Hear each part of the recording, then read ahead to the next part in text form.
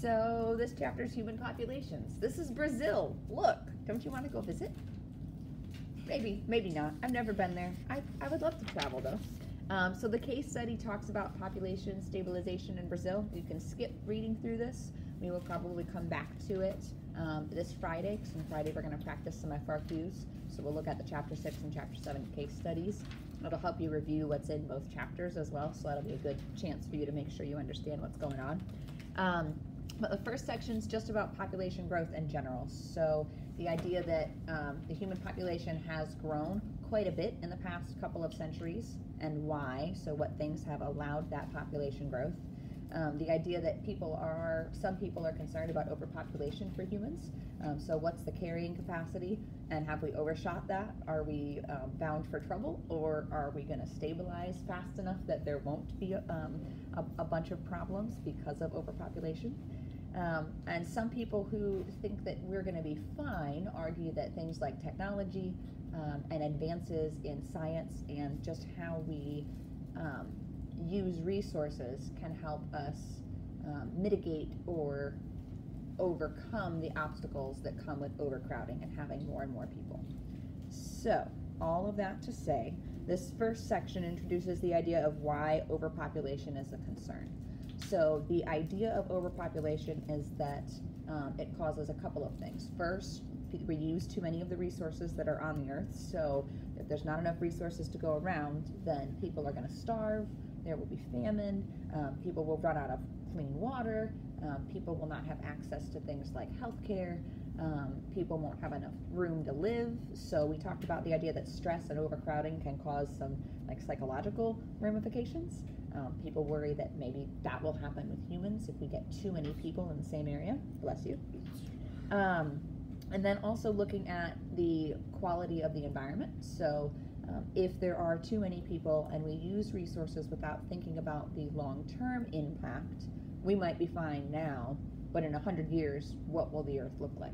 Will there be enough water? Will there be forests? Will there be parks or things that people think are important for us today? Will those things still be around for people in the future? So what's that look like? The idea of social justice is tied into this, because if you think that everyone should have access to healthcare, then that's something that impacts or changes as populations get bigger. So if there are more and more people, and you have people who are very, very poor, who don't have access to healthcare or clean water or medicine or things like that, then if we control the population, maybe those people could have access to those things. So there's a balance between, or a link between, population size and social justice. And what does that look like? So a question related to quality of life and maybe technology improving our ability to overcome a carrying capacity that's lower is related to, can we also make sure that people are living a high quality life? So are people in developing countries living the same way that people in developed countries are? And you guys probably already know, no, they're not. So there's a difference there. There's some catch up that developing countries have to do if social justice is a concern for policymakers, for people who are teaching, for just people in general. If that's something that matters to you, there's some catch up that has to be done. So we've talked about the fact that until recently, the human population has grown very slowly. So there's a few reasons for that that's introduced in this section here. Originally, humans were hunter-gatherers. So not until fairly recently did humans learn how to grow crops, so developing agriculture, and domesticate animals. So we now raise animals specifically for the purpose of slaughtering them to eat. So if we weren't doing that, we'd still be hunting and gathering, which would put some limits on our population size. Another reason that we've had quicker growth in the recent, quote recent, okay, because it's like the last 200 years or maybe 400 years, recently, is that we've had developments in preventing disease. We've had developments in making sure that everybody gets proper nutrition. So before, disease and poor nutrition were limiting factors, and they're not as much. Because of that, that means that children don't die as often. So child mortality rates are lower, and that means that once someone actually reaches their adult phase of their life, they're going to live longer. So that all contributes to population size, because more kids are reaching adulthood and having kids of their own, and then adults who become adults are able to also have more kids. They're able to be around longer, which helps with stability of family size and taking care of like the next generation. So all of that affects population size. I know, fascinating stuff. It's very riveting. This talks about population and doubling time. So in general, if we look at the entire world, there are some estimates for how many people were on the Earth. So if you're looking at this is in millions. Somewhere between 17 and 1900, we passed 1 billion people on Earth. But in the last 100 years, we've gone from 1.6 billion to 9.7 billion. That's a big jump. Okay, so the increase, the growth rate that we're seeing was definitely a J curve until recently.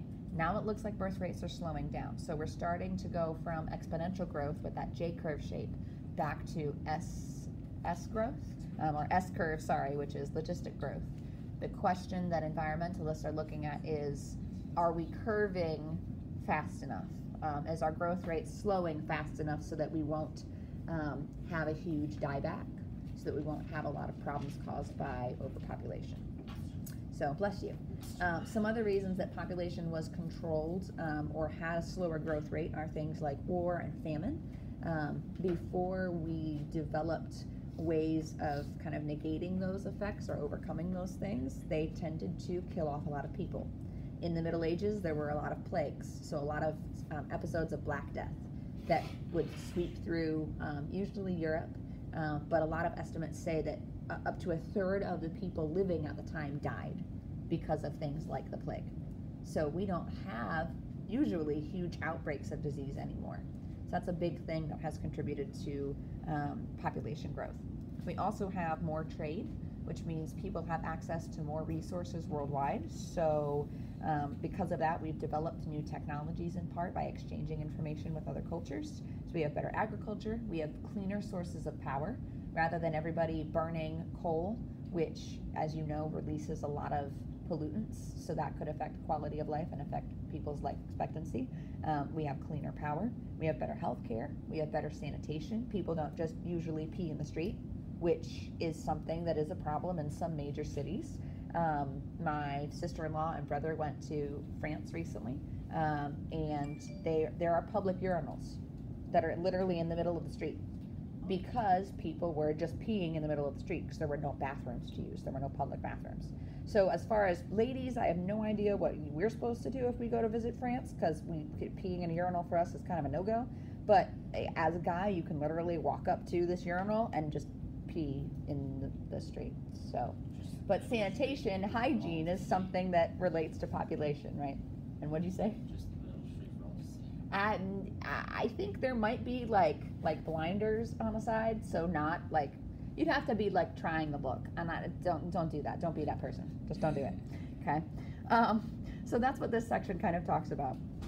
Will we reach equilibrium? Will we reach that carrying capacity and have the S curve of population growth slow fast enough? I don't know. Okay. Next question, and this kind of contrasts a couple of different viewpoints. So there's Malthus's view and there's Marx's view. As far as I know, you don't necessarily have to know these by name, but it won't hurt, because it might also just help you fix the facts in your head a little bit more. Also, if you know anything about governments, or you've taken a class where you've heard Malthus before, or about Marxism, okay, this might help give you some context, so these things might make sense. But the question that this section asks is, does population growth cause poverty, or does poverty cause growth? So where is excess population involved? Is excess population a problem that causes pollution and overcrowding and unemployment? So it causes poverty because you have too many people, so you don't have access to good education and good opportunities, so therefore people are poor, and then we get things like starvation and disease. Or does exploitation of a group of people, So oppressing people and trying to control them lead to poverty. And because of that poverty, then people have large families, because if you are a person in poverty, you're more likely to have children who don't survive. So that means you have more kids, so hopefully you have kids who survive to be adults. That's one of the correlations that we see, okay? So does exploitation and poverty cause excess population, or is excess population something that causes poverty? Interesting question. The first one seems more realistic. It's interesting, because you can think of scenarios, or people, researchers and scientists can think of scenarios where both fit. Realistically, so the book says that it's probably a combination of both of those things. So then there's two different things, or two different approaches that we need to take to looking at curbing population growth, and then fixing, quote unquote, fixing the poverty problem. So we can lower birth rates, so lower the number of kids that people have, and we can try to reduce poverty.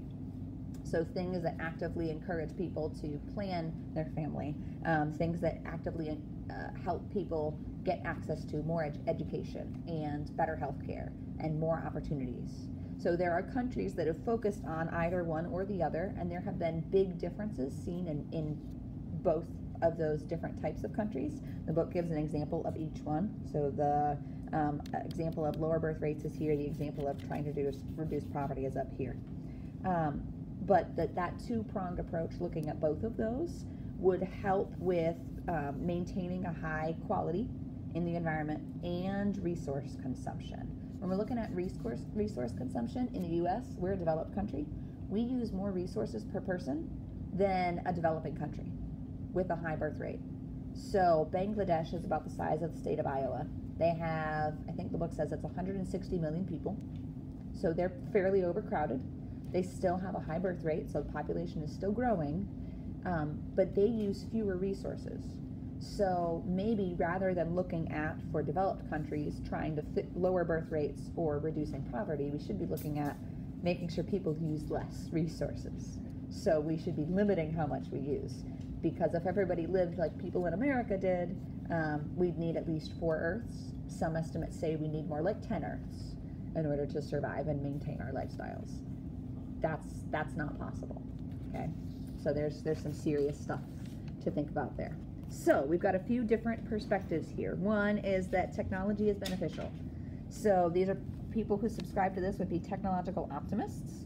So the idea that by innovating and by creating new things and advancing science and medicine, we can increase our carrying capacity. Based on Malthus, that was the first view that I talked about on the last page. He thought that there was going to be overpopulation and starvation like 100 years after, maybe 50 years after, when he was proposing things. We're now 200 years past that. We're well over where he thought the population would be, and we're fine at the moment because we've had so many medical and scientific breakthroughs and advances. So technology can be helpful. However, using technology and increasing technology also increases the impact that we have. So how we affect the environment. So this particular section here, and there's a figure underneath my post-it note that explains that impact, so the amount that we affect the environment. Good morning. Today is Tuesday, January 15th. I'm just going to let it Here are run your announcements. because I don't want to load 2 videos. First So here are Studies announcements. Super Bowl team practice, They're great. then you need to see Mr. Smith in order to get the materials. All girls interested in playing soccer next fall, conditioning will begin today, right after school until 5:30. We'll be meeting Okay, in I guess I'll weight pause the room. video and we'll Any talk student again wants to later. But participate in the English this academic thing, Super Bowl I team, equals should be PAT, on you Tuesdays should from know 4 to 5 about in that. Ms. Hollinger 248. Wednesday, PAT, January 16th is the last day to drop or add a class not receiving I equals an A. PAT. If you drop or add a class after tomorrow, P it will go on is, your I don't remember what P transcript is. as a withdrawal Population, F. A is affluency, T is Track and technology. field, conditioning for boys and girls. Done.